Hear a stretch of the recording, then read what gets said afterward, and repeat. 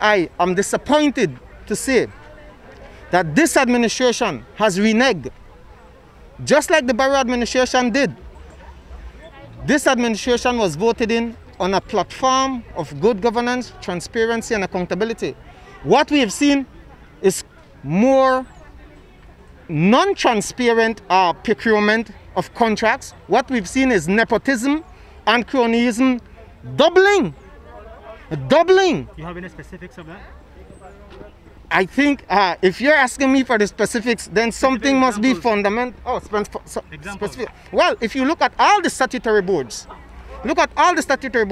and you will see the sons, daughters, cousins, brothers of politicians there. You look at all the statutory bodies. I was recently informed that when you look at the Belize Airport Authority, I understand the daughter of the Prime Minister's executive assistant, Mrs. Garcia, is there running that. I understand she has no qualification to be heading the Belize Airport Authority.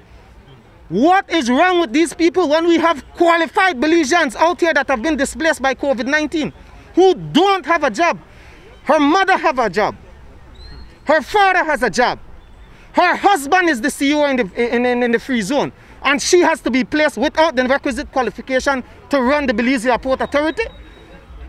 This nonsense has to stop. This is the equivalent of putting Anwar Barrow with no experience at BTL. And if you look, as I said, at all the statutory bodies, look at what's happening at Social Security.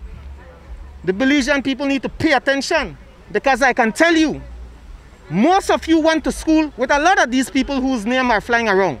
And one of the things, when you see their names, you have to shake your head, because you know they were not the brightest in school. They were not.